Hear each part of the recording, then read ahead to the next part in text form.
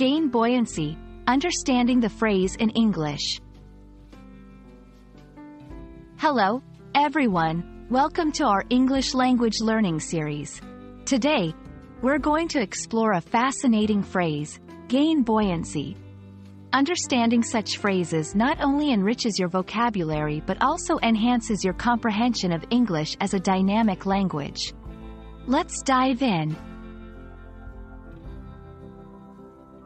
Buoyancy is a term originally from physics, referring to the ability of an object to float in water or air.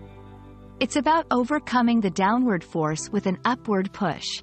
In everyday language, buoyancy is often used metaphorically to describe a situation or a person's ability to stay afloat amidst challenges or to rise after a fall.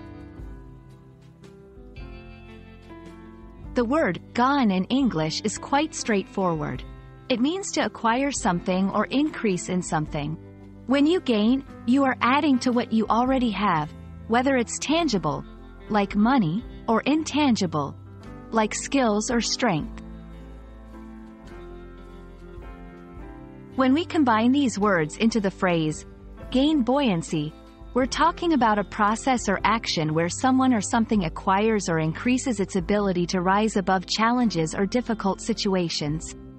It's about developing resilience, strength, or stability to overcome adversity.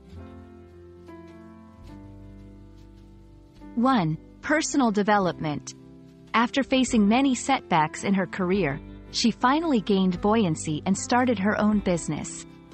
2. Economic terms. The new policy helped the struggling economy to gain buoyancy.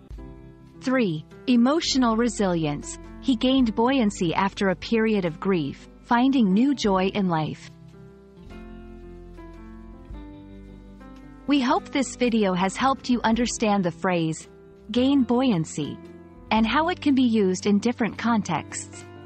Remember, learning a language is about grasping not just words, but the culture and nuances behind them. Keep practicing, and you'll gain buoyancy in your English language journey. See you in the next video.